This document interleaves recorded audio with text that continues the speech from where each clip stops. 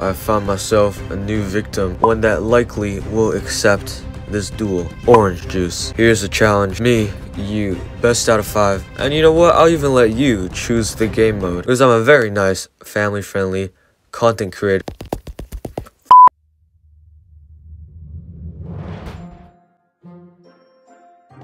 Austin challenged me to 1v1. Yeah, I saw. I decline! Not because I'm scared. Well, actually I am. I'm scared that I'm gonna wreck him so hard that he's gonna soil his pants. So, out of the goodness of my heart,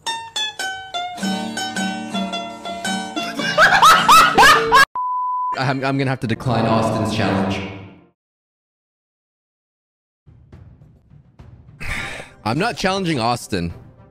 It would ruin his day with how hard I would destroy him. Also, he said he didn't want to do heist. Heist is literally the best mode I could beat him in heist.